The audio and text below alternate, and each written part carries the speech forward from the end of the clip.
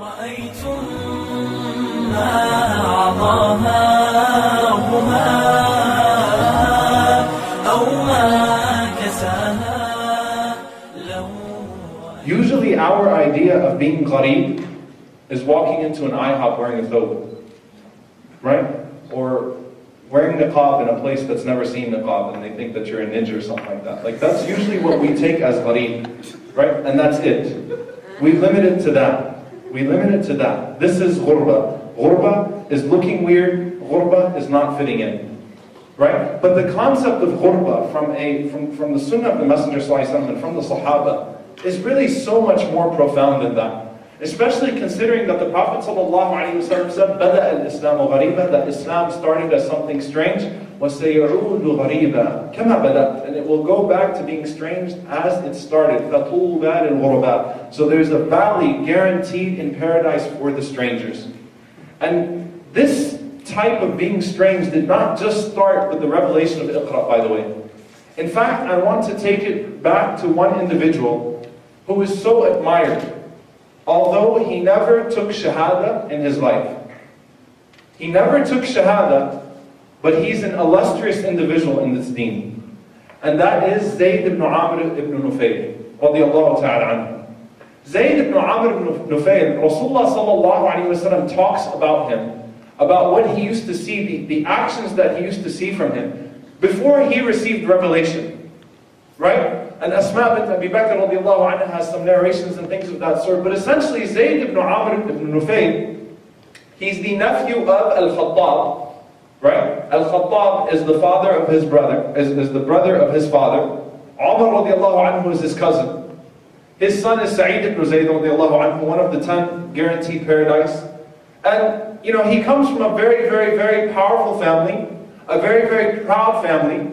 And Zayd ibn Amr ibn Nufayl was from the group of people, a few people that recognized Tawheed even when Rasulullah ﷺ was not preaching it. They recognized that there is absolutely no way that all of these idols that we're worshiping represent God. That there is absolutely no way that calling upon anyone other than Allah subhanahu wa ta'ala is going to do any good. And so they came together. And there's different narrations that mention different people. Waraq ibn Nawfal is obviously always mentioned. Uthman ibn al-Harith, Abdullah ibn Jahsh, Ubaydullah ibn Jahsh, right? People that were troubled, right, by this idea of shirk. Abu Bakr radiallahu ta'ala anhu never worshipped an idol. Never worshipped an idol. SubhanAllah, from his fitrah, Abu Bakr, when he was young, his father Abu Qahafa radiallahu anhu put him in a room and he told him, you know, you need to make amends with this God of yours. You need to worship him. So Abu Bakr radiallahu anhu started talking to him. And he said, nothing's coming out of you. You obviously mean absolutely nothing to me. He never worshipped an idol. So these men went off, you know, studying what was the natural, you know, religion to study was Christianity and Judaism and things of that sort, right? Things that at least represented monotheism in some form. But Zayd ibn Amr ibn Nufayl was of a totally different level. Because not only was he curious and was he studying, but he was so firm in his tawheed that he was publicly reprimanding Quraysh for not practicing tawheed, for not implementing tawheed. And Rasulullah sallallahu alayhi wa sallam, he narrates this about himself. Rasulullah sallallahu alayhi wa sallam was a young man and he used to attend the festivals but not partake in any of their activities. Right? And whenever they would serve to the Prophet sallallahu alayhi wa sallam meat that was slaughtered in the name of something other than Allah subhanahu wa ta'ala, he would simply refuse it. So Rasulullah sallallahu alayhi wa sallam says, I remember one time, I was sitting down and they were passing around meat. And the Prophet ﷺ simply refused it. Then it came to Zayd ibn Amr ibn Nufayl, and Zayd ibn Amr stood up. And he said, Allah subhanahu wa ta'ala sends down the rain. Allah subhanahu wa ta'ala creates the animal for you. Allah subhanahu wa ta'ala provides the animal with the vegetation. And you worship the animal instead of Allah subhanahu wa ta'ala? You slaughter this animal in the name of something other than Allah subhanahu wa ta'ala? Right? Rasulullah ﷺ is remembering this.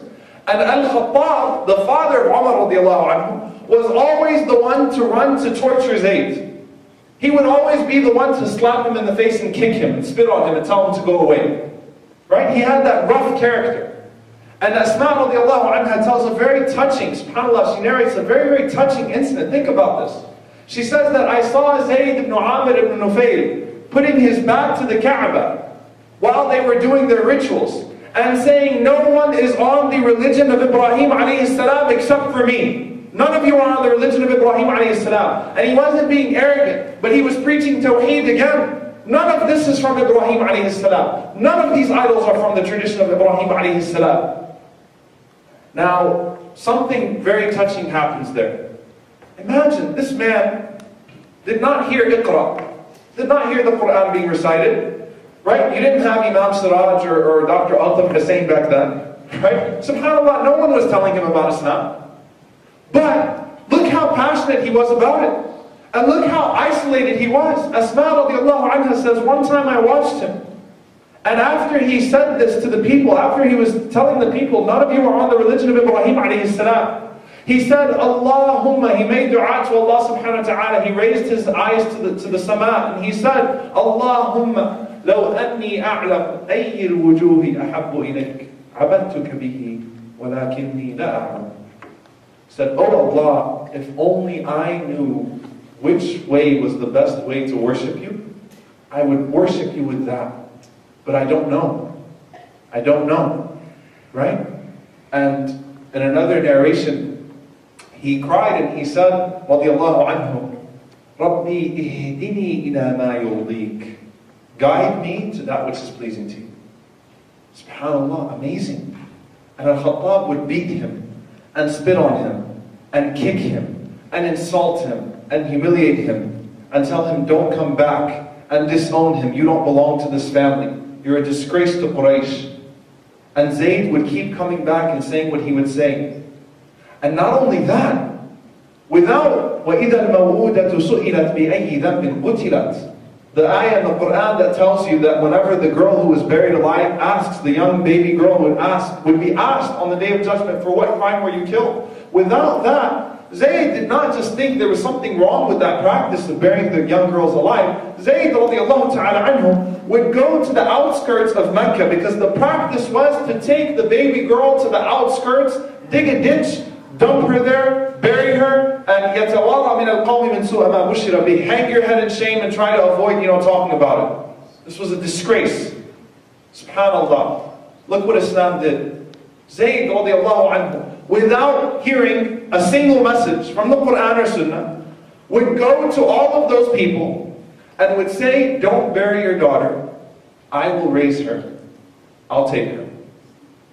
Without any hadith, without any ayah, without any scholar, without any precedent, at least that he was aware of, I'll take her. I'll raise her. SubhanAllah. And he would take all of these young girls, he would raise them until they would get to a marriageable age, and then he would marry them off. Right? Now Zayd became so annoying to the people of Mecca that Al-Khattab had had enough of him, and had humiliated him and tortured him so bad that Zayd radiallahu anhu no longer was able to speak. And Zayd went looking for the truth. So he went to Asham, right? He went looking in the area of Asham to see if maybe the Christians and the Jews could give him some knowledge, that if he could figure this out through them. And he wasn't satisfied. When he realized that the Prophet ﷺ was about to come out from the land that he left, Zayd radiallahu anhu headed back that way, just like Salman radiallahu anhu. But Zayd was heading towards Mecca. Salman would head towards Medina, right? Later on, Zayd radiallahu anhu was making his way back. On the way there, he was ambushed, he was killed.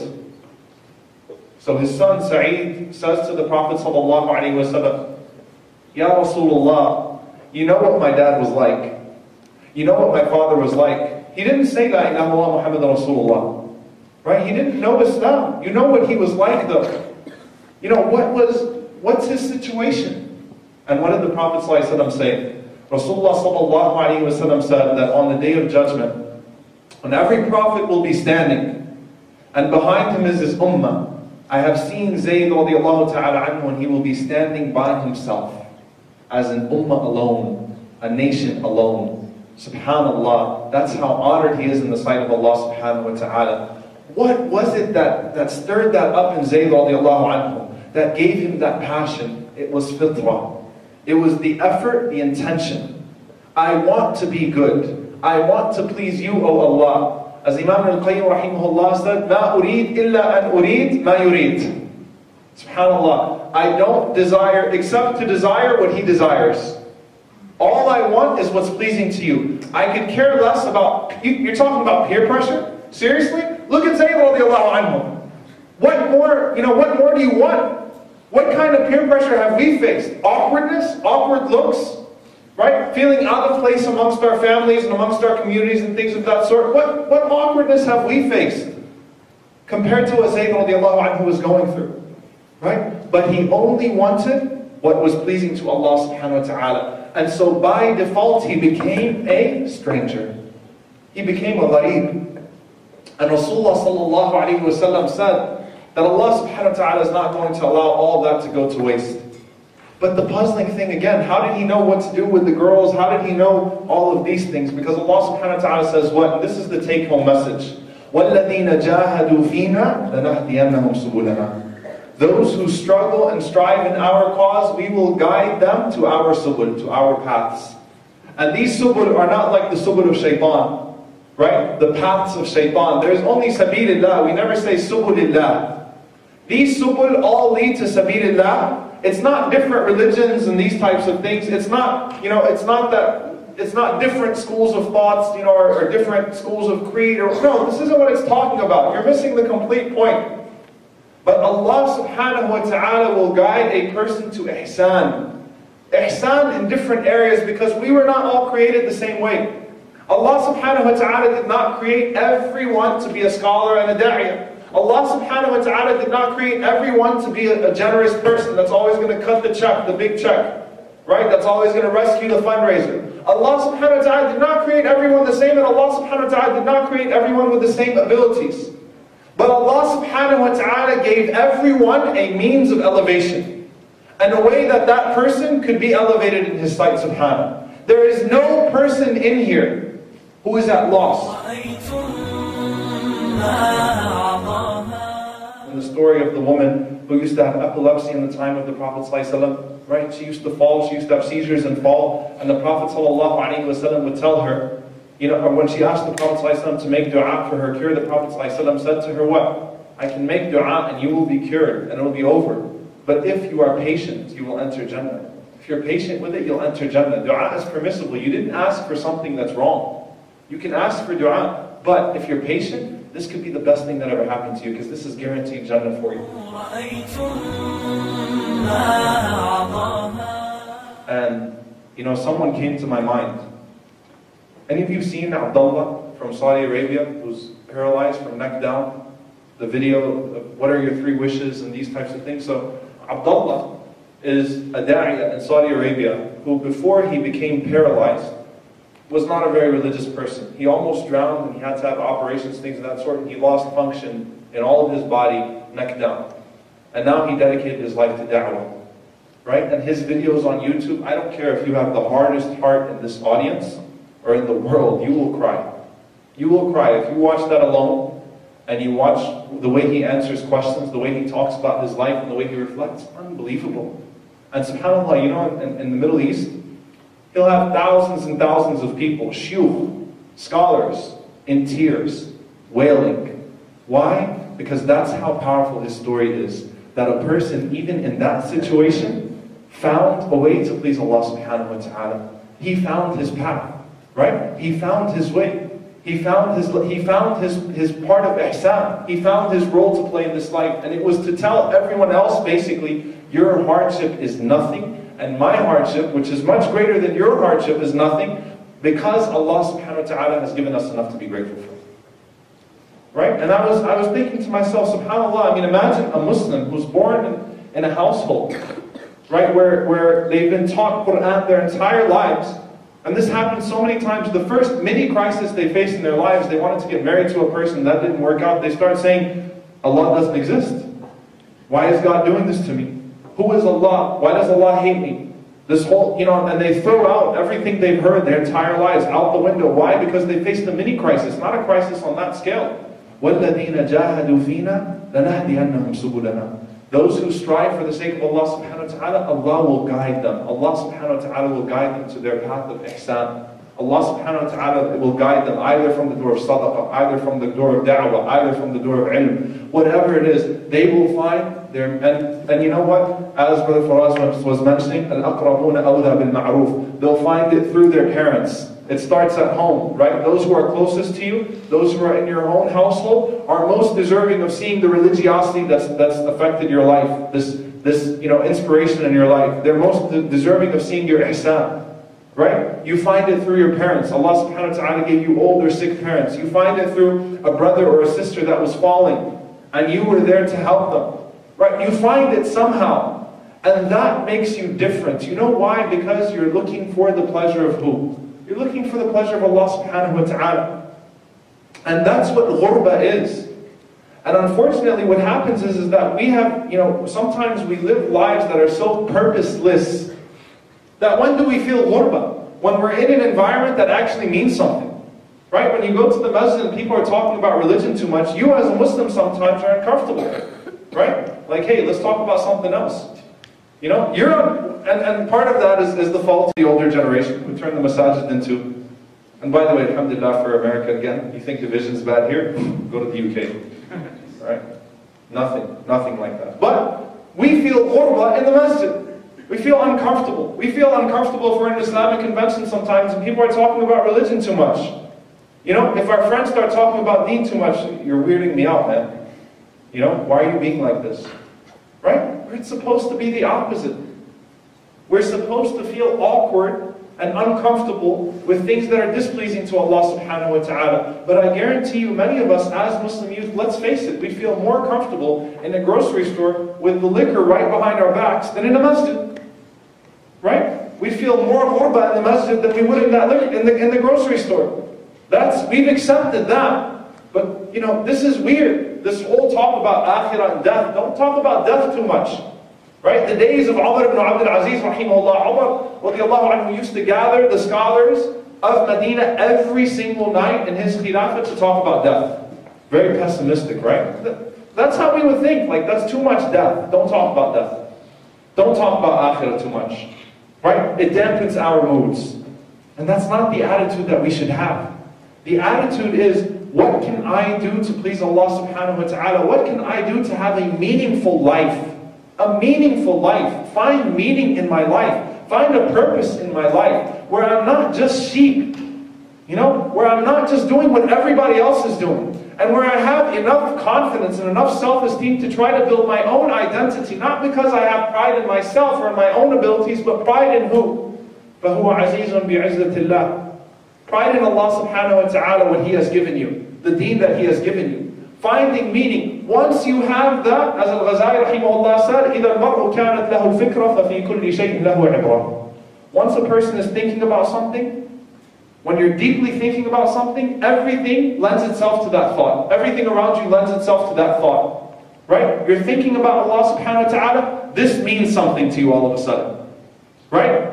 A person that you would have never looked at, before means something to you all of a sudden. Things start having meaning that otherwise would have had no meaning whatsoever and would have had nothing to do with Allah subhanahu wa ta'ala in your mind or your perception. But now you're thinking. Now your interest has become pleasing Allah subhanahu wa ta'ala. Allahumma hdini ila ma yurdik. Right? Guide me to what pleases you. And as subhanAllah, because I don't want to end the very practical talk, which was given by Brother Faraz, or follow up a very practical talk with a very impractical talk. I remember once reading a book about, it was conquering your depression. Something along the lines of conquering your depression, right? Finding purpose in life. And basically the author, and I remember his last name was Addison. I was thinking about it on the way here. But the author, what he was saying is that there's this perception that you need people, that you need companionship to be happy. And he said that's not true. He said there are 3 elements of happiness. Something to do, something to love, and something to hope for. Something to look forward to. He said if a person has those 3 elements, that person will be happy. And every time you see a depressed person, it's because they might have excelled in 2 of those categories, but totally failed in 1. So for example, a celebrity or an athlete or someone who achieves fame and achieves money and lives out all of their lavish dreams and their lifestyles and things of that sort, once they get up there, they have nothing to hope for anymore. My goal was dunya, and I got it. And you know what? It wasn't all that it was made out to be. I might as well go kill myself, right? I might as well do drugs until I die, you know, until I'm found dead in a pitiful state in some hotel room somewhere, right? Why? I lost something to hope for. I lost meaning, something to hope for. That was gone. And imagine, subhanAllah, the highest rate of suicide in this country is for the class that earns over $250,000 a year. The highest income earning class in this country has the highest suicide rate. I'm done. I've got nothing to hope for. And then you've got other people that, you know, the goal is to work to retirement. MashaAllah, sometimes you meet youth and stuff like that, and then they get involved in some pyramid scheme and stuff like that, and some marketing gig, right? And my goal is to be financially, you know, financially independent and to retire by the age of 25. MashaAllah, good. Good job. Good luck with that, buddy. You know? What happens when people retire? You know what happens when people retire? They get bored. I need something to do. My life has lost meaning.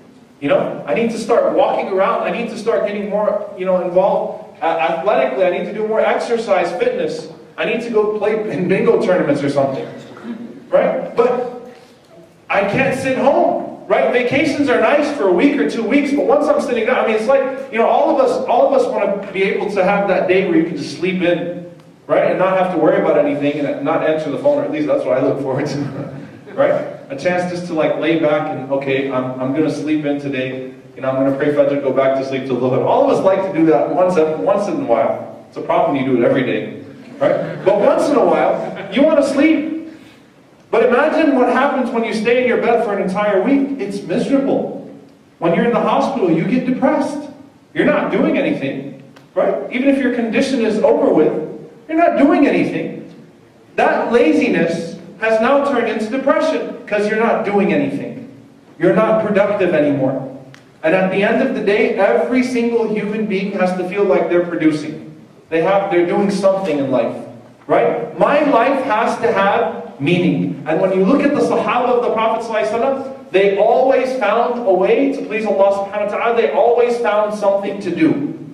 There was no way that you could tell one of the companions of the Prophet ﷺ, just take it easy and, you know, we'll talk about da'wah in 2 weeks or something like that. In fact, when Rasulullah ﷺ would try to tell them, you know, to calm down, they would insist, right? Rasulullah ﷺ tells Abdullah ibn Amr ibn al-As, you know, don't read the Quran every single day, the whole Quran. It's finishing the whole Quran. Ya Rasulullah, I can do it. No, finish it in 3 days. Some Sahaba, yes, they were capable. But Rasulullah ﷺ knew he was going to burn out. So finish the Quran over 3 days if you want. Right? Pray 1/3 of the night. Don't spend the entire night in prayer. Fast every other day. Don't fast every day. Why? لا تكن كرجل كان يقوم الليل فترك. Right? Don't be like a person that he would say later on in his life, I used to pray Qiyamul Layl and then I stopped. Right? I got burned out. Because you always need something to do. And Abdullah ibn Amr ibn al-As would insist and say to the Prophet ﷺ, I can do more. I can do more. Abu Dhar radiallahu ta'ala anhu, the Prophet ﷺ literally told him, don't go out doing da'wah yet. You're weak. You don't have any protection here. People are going to beat you silly. He couldn't help it. It was in his nature. Why? Because he had purpose, he had meaning now. So he went out and he did da'wah and he got beat silly. And you know what? He did it again and again and again and again.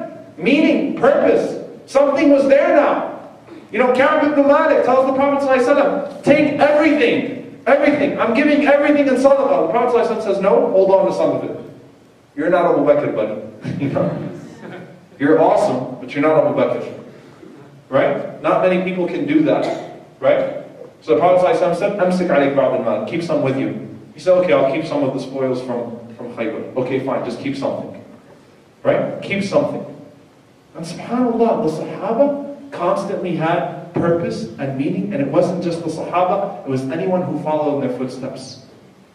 And Imam al-Nawawi rahimahullah ta'ala, this might blow some of you away. If you know anything about Imam al-Nawawi, you'll know that when you walk into a library, almost half the books are written by him. Right? The work that he's been able to produce in almost every area. Riyadh al-Salihin, masterpiece. Arba'in al-Nawawi, for those, you know, when you, Arba'in al-Nawawi, we can teach courses on the 40 hadith of Nawawi. We do, right? Right? And in fiqh, you know, the sharh of Muslim and hadith, all of that. Do you know that Imam al-Nawawi rahimahullah died in his 30s? In his 30s.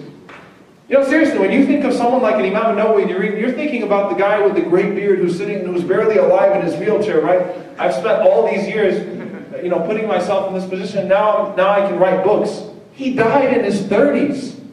He had purpose. He had meaning, right? And he didn't have to indulge in the things that are meaningless, but unfortunately are being thrown at us and hurled at us every single day from the dunya. Why? Because once you have purpose, once you have meaning, you'll always have something to do, right? Something to love. And this was, I remember reading in this book, said often companionship, you know, it fulfills this category. It fulfills the requirement of this category. But it's not the only thing. If you love something enough, then you don't need anything else. If you love something enough, when you love Allah subhanahu wa ta'ala enough, and you know, unfortunately, I'm not in a category where I love Allah subhanahu wa ta'ala enough that I'm completely independent of other things, right? Independent of other people and those types of things. And I don't think anyone in this room is, but we should aspire for that. But the more you love Allah subhanahu wa ta'ala, the more you excel in the other two categories. The more you find to do, and the more you find to hope for. Right? And then the third thing was Al-Jannah. Al-Jannah. What do you hope for? Jannah. In this life, as a believer, you never lose sight of that.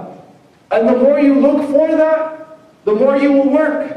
The degree you believe in, the degree of your yaqeen and your certainty in Allah subhanahu wa ta'ala that all this is real, that all of this has meaning and purpose, that I'm going to see the fruits of my efforts, the more effort you will put in. The more you will put forward. Right? And it's whenever we have doubts, we start falling back.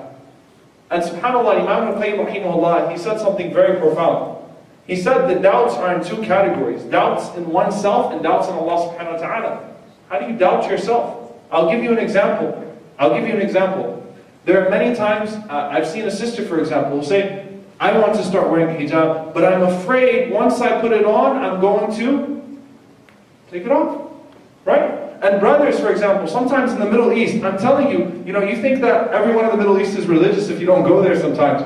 But subhanAllah, there are people that are 50, 60 years old, when they come to America, they start praying. I remember the first time I went there, subhanAllah, you know, I'm seeing people, relatives and things of that sort, grown men, and they don't pray, but not only do they not pray, when Salat Jama'ah is going on, they still say they're Muslim, they don't pray.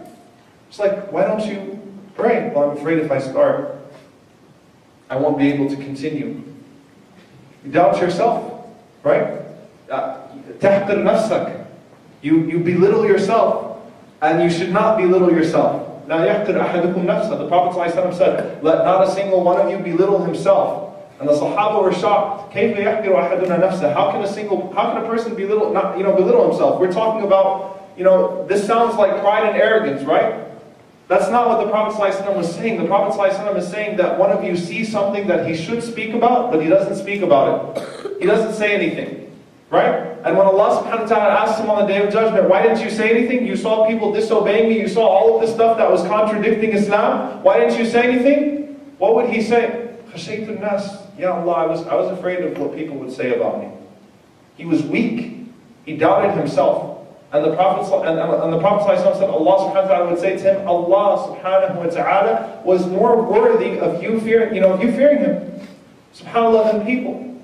Right? So when you doubt yourself and when you doubt Allah subhanahu wa ta'ala, when you have the shak in Allah subhanahu wa ta'ala, you know, you're really getting involved in something, and then you think to yourself, is this really all worth it? Is this really going to get me anywhere? I'm not getting paid for this. Right? I don't have to put up with all this. This is frustrating. Is it really worth it? And that doubt can kill you right there. It can kill your Islamic work. It can kill your meaning in life. It can kill your purpose. And I'll just leave you with one thing, inshallah ta'ala, then I'll stop. Because this is the essence of it all. And this is what it all comes down to. لِلَّذِينَ أَحْسَنُوا الْحُسْنَى وَزِيَادَةً. Allah subhanahu wa ta'ala says in the Quran, for those who excel, Brother Faraz was talking about ihsan. For those who excel, they will have a return of excellence. Right? هَلْ جَزَاءُ الْإِحْسَانِ إِلَّا الْإِحْسَانِ. You put good forth for Allah subhanahu wa ta'ala, Allah subhanahu wa ta'ala will return good to you. Your everyday lives will change. Right? You have ihsan with your parents, you'll start noticing that they have better treatment towards you. You have ihsan towards people, you're courteous towards people, you'll start noticing that more people will be courteous towards you. Right? Things will change, right? But what is Allah subhanahu wa ta'ala talking about? لِلَّذِينَ أَحْسَنُوا الْحُسْنَى. Al-Husna is Jannah, paradise, something to hope for. But what is waziyada and more and extra? What's possibly more than Al-Jannah? So the Sahaba asked the Prophet ﷺ, we understand Al-Husna. What is waziyada? And what did the Prophet ﷺ say in the authentic narration of Ibn Hibban? النَّظَرُ إِلَىٰ وَجْهِ اللَّهِ. To be able to see Allah, to be able to look at the face of Allah subhanahu wa ta'ala, to stare at the face of Allah subhanahu wa ta'ala. Why? Because these categories, something to do, something to love, something to hope for. If you are weak in one category, you will find that the other two will fall apart eventually. And your happiness is gone, and then you're in depression, and then you're thinking to yourself, why am I even here in the first place? I'm contemplating suicide now. And as one of the signs of the Day of Judgment, when a person walks into a graveyard, he points to the person in the grave, and he says about that person in the grave, I wish I was in his situation. I wish I could be dead. Why? Because of a minor crisis. Minor things that happened in his life. Actually, in his life, it might not have even been a crisis. And when we're talking about ghuraba and the concept of being gharib, Khabbab radiallahu ta'ala anhu, who I mentioned, subhanAllah, just earlier, I just alluded to him a little bit. Khabbab radiallahu ta'ala anhu, the Sahabi who was burned, the skin off of his back was completely burned. He was dragged by his hair through the sands of the hot desert of Mecca consistently. He was sold into slavery as a child after coming from an honorable tribe, from Banu Tamim, from a Najd. He was an Arab, right? And his master, when she saw him, whenever she purchased him, she was shocked, right? Why are you here? She bought him, put him into work. When he became Muslim, the amount of torture that he went through was so much that he came to the Prophet ﷺ one day. After being burned, having all the skin, his master used to take hot coal and molten and put it down his back, let it run down his back.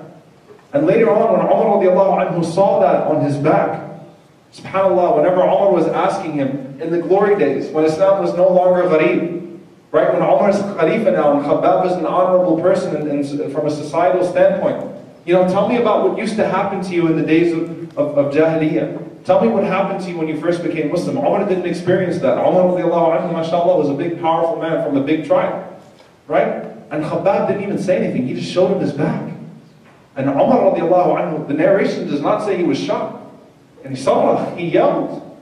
He said, مَا رَأَيْتُ مِثْلَ هَذَا قَبْلُ قَطْ. I've never seen something like this in my life before. What happened to you? Right? And the torture that he went through, and he endured. And he came to the Prophet ﷺ and he says, Ya Rasulullah, أَلَا تَدْعُ لَنَا أَلَا تَسْتَنصِرِ اللَّهَ لَنَا. Aren't you going to make dua for us? Aren't you going to seek the help of Allah subhanahu wa ta'ala for us? Right? Both of those things were halal requests. But Rasulullah ﷺ sensed a giving up in him. He sensed that he was giving up and he was losing hope. And that's why the Prophet ﷺ's face color changed. And that's when he told them in the narration of Al-Bukhari, there were people who came before you that were sewed in half, that were sawed in half, subhanAllah, because they said La ilaha illallah, because they held on to this. And Rasulullah ﷺ said, Allah subhanahu wa ta'ala will fulfill this message to the point that the person will be able to ride all the way from Sana'a to Hadramaut, fearing no one but Allah subhanahu wa ta'ala. Right? That it will prevail, that the deen will prevail, that you will see the fruits of your efforts even in this life. Right? You'll see it even in this life. وَلَكِنَّكُمْ تَسْتَعْجِلُونَ. But you're too hasty. You're too hasty.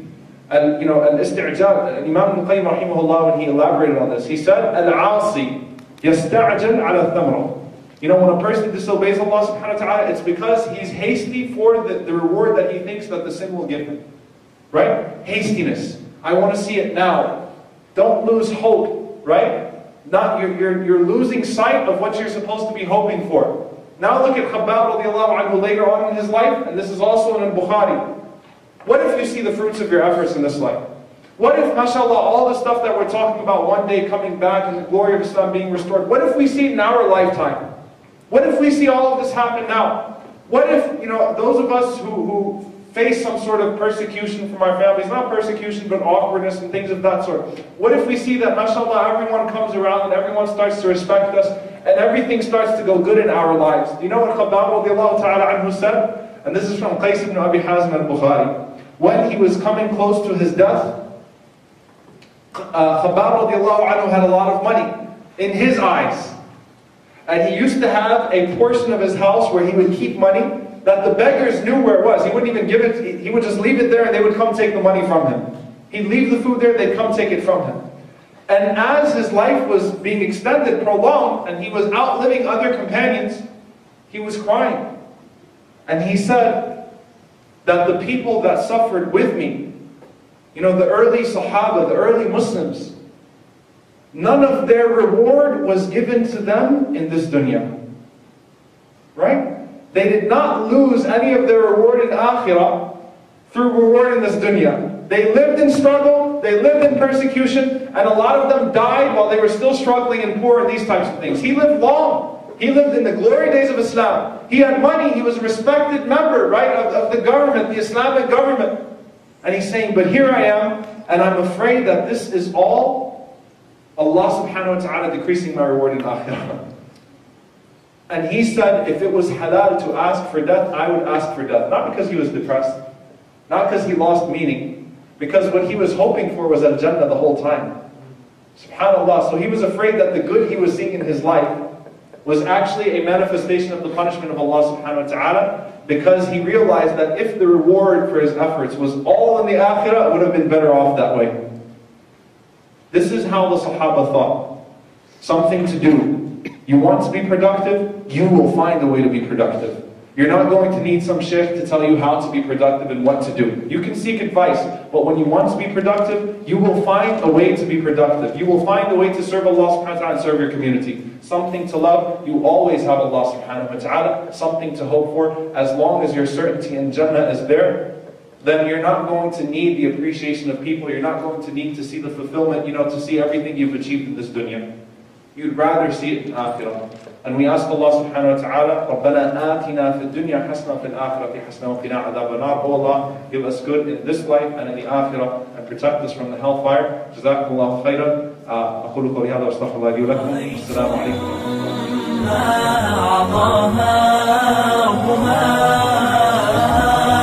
أو ما كساها لو رأيتم بسمة أو نسمة يهفو هواها